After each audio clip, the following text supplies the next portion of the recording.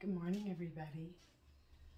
It is Wednesday morning, 5:13 a.m. Did it snow? No, it did not. Raining still. It's been raining for days. It's causing congestion because I'm a fool to live in this state with my lungs. But I'm a smoker, so I don't really complain.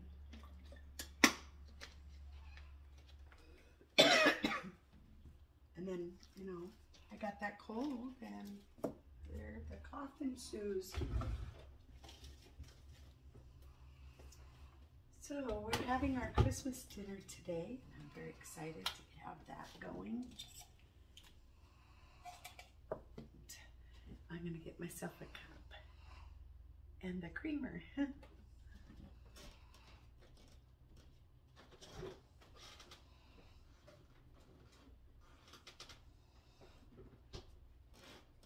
Oh boy, there's a lot of different smells when I open that refrigerator. All of them very good.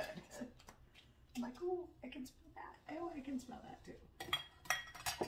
Which is fun. I smelled the deviled eggs and I smelled the sausage. Oh, I didn't get a cup. It's cold in here this morning. It's very cold in here this morning. Oh. So I only have 2 dirty dishes in my sink, which is amazing. And I got a sweep and vacuum. And I got to go shopping for some toys for the kids to have.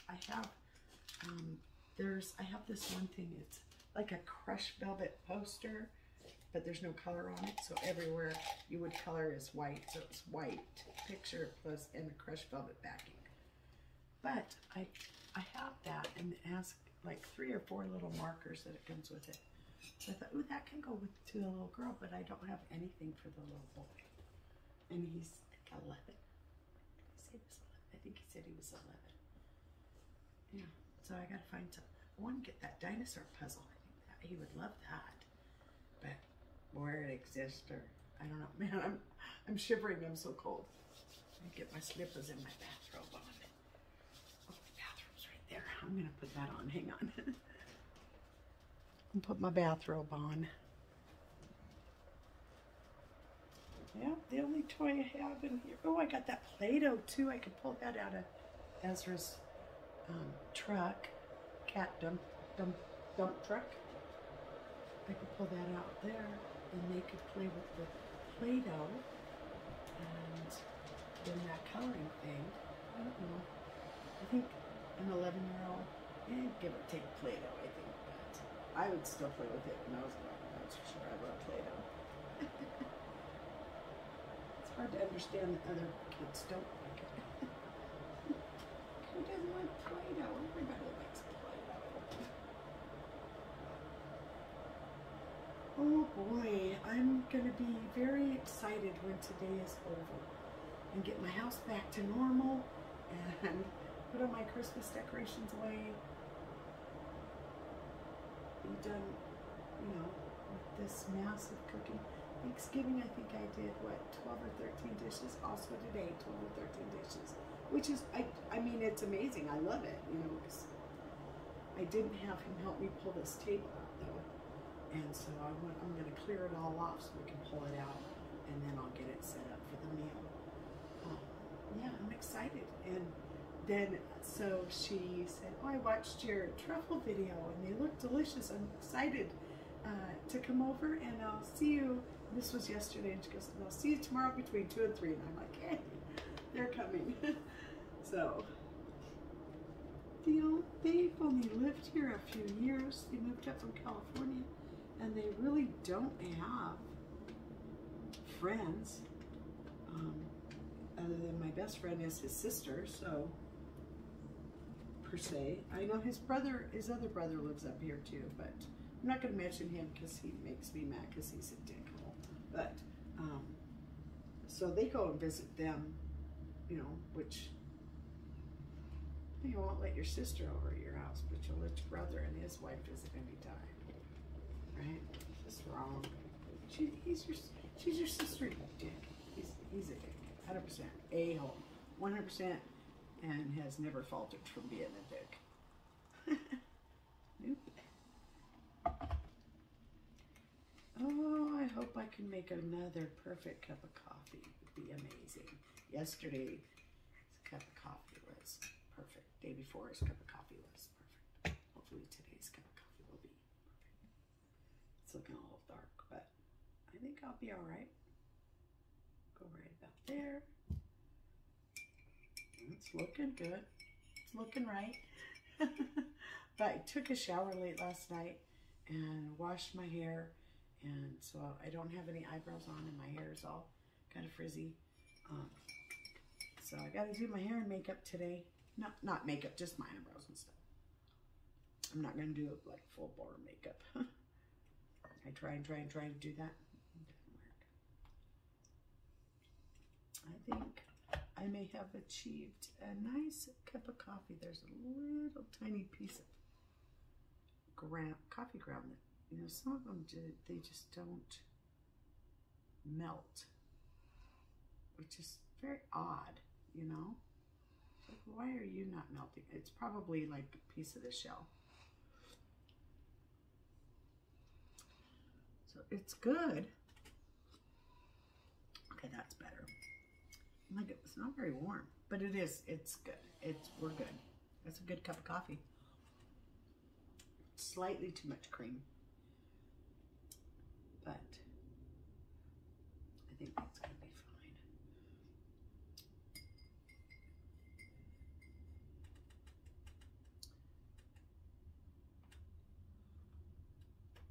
Yes, that's good. So I still have lots of food prep to do. Took the bacon out of the freezer, so I'm gonna make the sausage caramel, the Coca-Cola caramelizing sausage and bacon together. It's gonna be so good. It's gonna be delicious. And I'll put some onions and garlic in there and some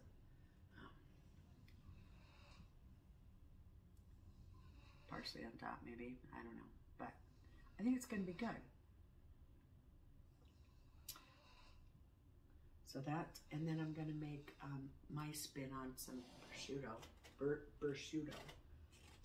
There's still oil on that burner. I'm gonna turn it on again and see if anything else burns off of it. So yesterday I had this little blue. I have this little blue shot glass that sometimes I'll put olive oil in there, and so I had it sitting up here, and I wanted to use it, and it's sitting up here. Duh, there's obviously something in it. I pull it up, and I'm just like, bleh, all over the place, olive oil all over my stove, burner, cabinet, counter, floor, everywhere. So I'm like, oh man, this is sucking. Or not bad. But, oh yeah, we still got some burning going on there. Get that oil burnt off that burner.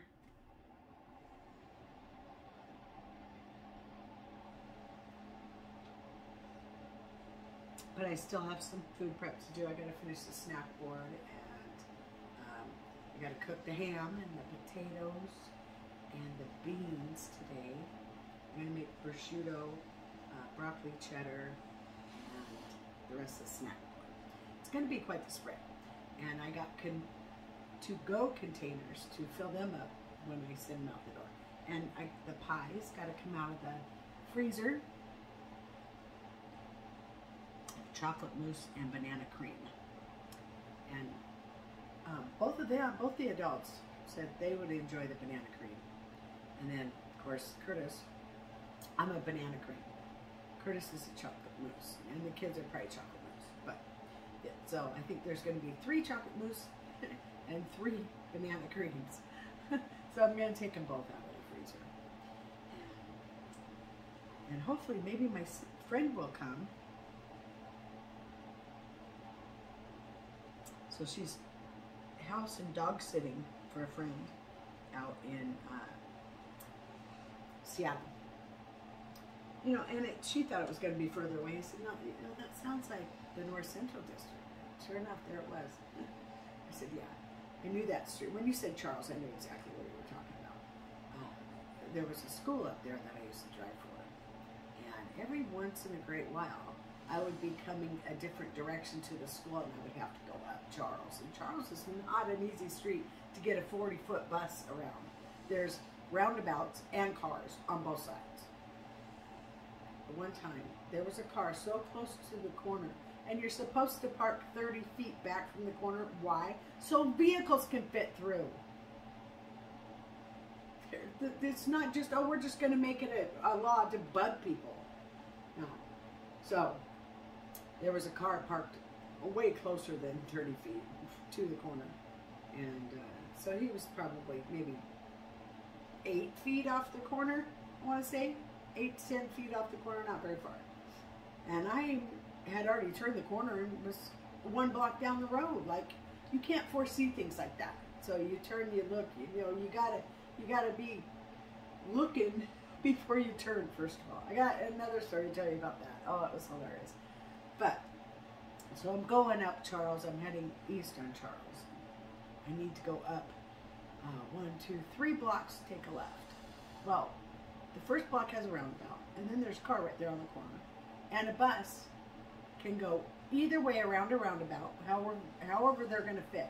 If a bus is coming up onto an intersection and there's a roundabout there, and the bus needs to take a left, the bus absolutely does not have to go all the way around the roundabout to take a left. They can cut it and take a left legally. So just so y'all know that. That is a legal move. And people like, I'm sorry, are you really going to tell me how to do my job? Because I've been doing this for 36 years. I don't need anybody on the road telling me how to drive my bus. You know, like, hello. I'm the one in the driver's seat. If something happens, it's on me.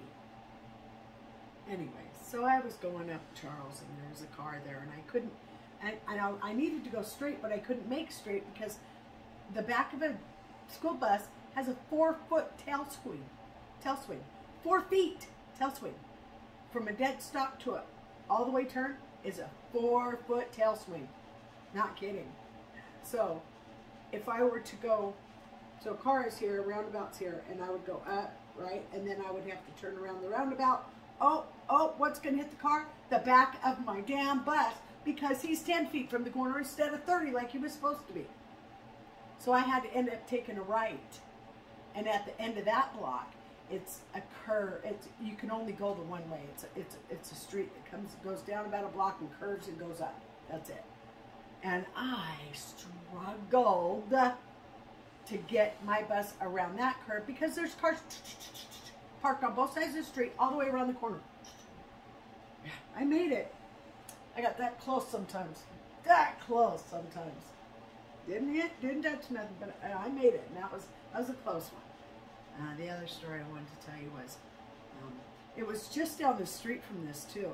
I was in the Central District, and I was doing my route, and it was Take Your Children to Work Day. My daughter was so cute. So the company that I worked for was called Curtis. My husband's name was Curtis. The only difference was Curtis, the company, only had 1 S on the end. Curtis, my husband, has 2 S's on the end. As in, like the Curtis Candy Company, right? 2 S's. My daughter was so cute. So, she had always known that I worked for Curtis, but never actually, I don't think ever actually saw the buses, right? So, take my kid to work day, and I made arrangements and got it all approved and everything. I wanted to bring my kid to work. And so I did. And we get in the car, we get there, and the first thing she notices, I think my daughter was 7 or 8. I think she was 8. Mom, I said, what, honey? She goes, they spelled, she's pointing at one of the buses, they spelled Curtis wrong. I said, oh, honey, there's different spellings. And she goes, but it only has 1 S. Only 1 S. I mean, so then we get in the office, and I get my paper, I sign in, everybody says hi to my kid, blah, blah, blah, blah, blah. And she's standing, she takes a a black Sharpie out of the pin cup of my dispatcher. And she's standing there looking at it. And I looked down, I talked to her. I said, sweetie. She goes, yeah. And she goes, I said, what you do with the Sharpie? And she goes, well, I was thinking, Mom, that I could go out and draw a second S on all the buses with a Sharpie. I said, oh, honey, you can't do that. But why not? It's spelled wrong. I said, but it's not spelled wrong. This is a company name, and your dad's is a name. And so finally got her to give up the ghost about putting the second S on the buses. But, and the story continues on that day with her on my bus. So she's on my bus, and we're going to do my route. We're doing a Central District route, because I was a cover driver, got different routes all the time.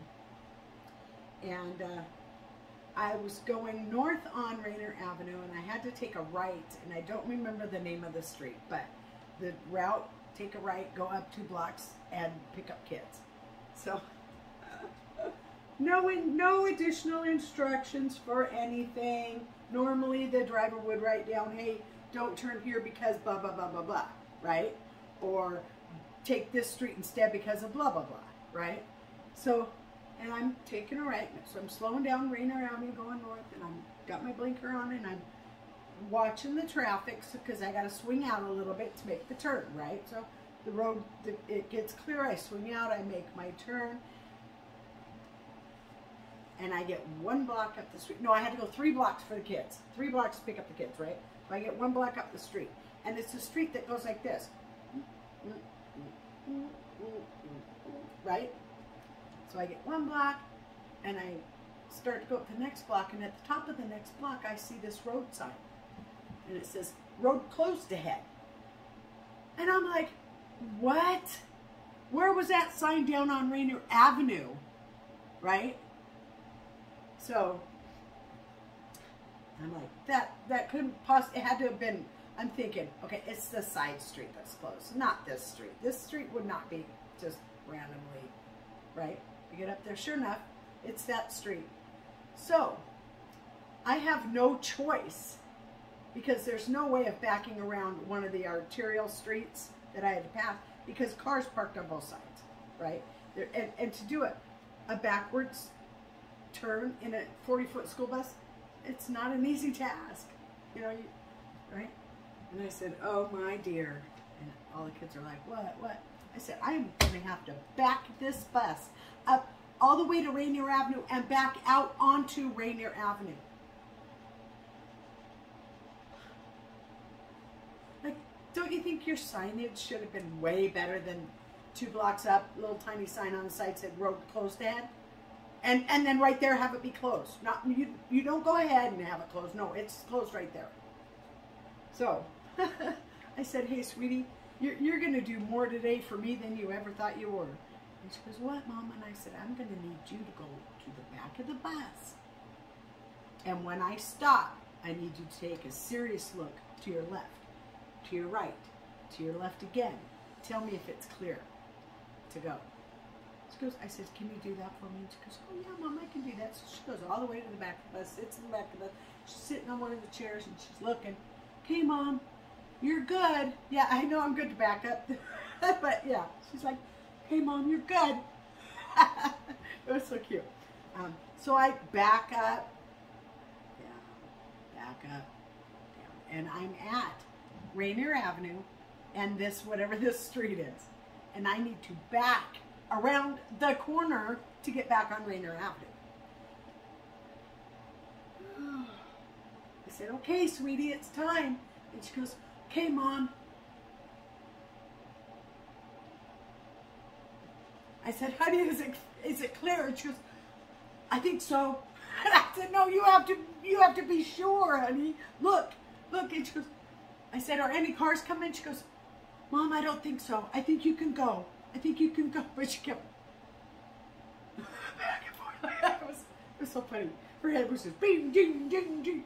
Yeah. So everything was fine. It was clear. She did a great job for me, and I love her for that. And I backed around the corner, and everything was fine. But still, where was the sign?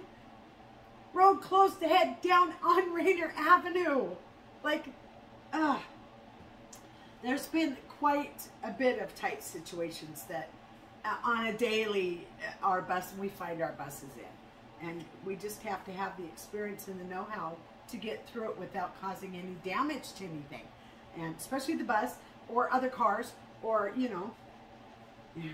So that was a cute day. And I was so proud of her. I couldn't wait to go home and tell Daddy how proud of her I was. I said, she helped me. It was so good. She did so good. So, yeah. Almost brings tears to my eyes. Because she is 27 now. Just turned day after Christmas, 27. 27 years. My youngest daughter, 27 years. As a kid, I'm a grandma. I just never thought I'd live to be this age. Never in a million years. Not the way I was living my life as a teenager. Never, ever would I thought I would ever even live past 21. But then, I became a mother. And I did a 360. And I'm very proud of myself for getting out of that life. It was not a good life for me. Okay, well that burner is definitely burned off. Huh, funny it stayed red the whole time too. You could do that with a pan on it? No. Anyways, yeah, so that burner should be fine now. I got a lot of things ready to go, so I don't feel stressed to get started this morning. I'm just going to slowly, we're going to clean off this table and get it positioned properly. And I'm wondering, if I put it up against, straight up against here, and if it's out another 1.5 feet, we'll still have room to walk through. And we also have a circle. It goes in a circle. We have a doorway in the hallway to get in the kitchen as well. But I'm thinking that might be the best way to do it. And then have all the food kind of facing that way. And we'll put the plates, and then they can come and get their plate and get whatever they want, and sit down, and everything's fine. It's a smorgasbord. I am not going to dish plates. I don't do that. She dished up our plates, which is fine. Some people do that. Some people don't. I am a don't dish. Like, dish yourself. Here's all the food. Have what you want, right? And I understand she's got kids, and you know, they're on a budget. So yeah, dishing up the food so she can have a certain amount of leftovers for whatever she planned. Absolutely. Good Lord, right?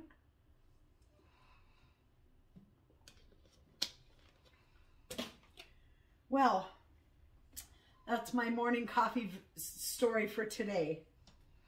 That's funny.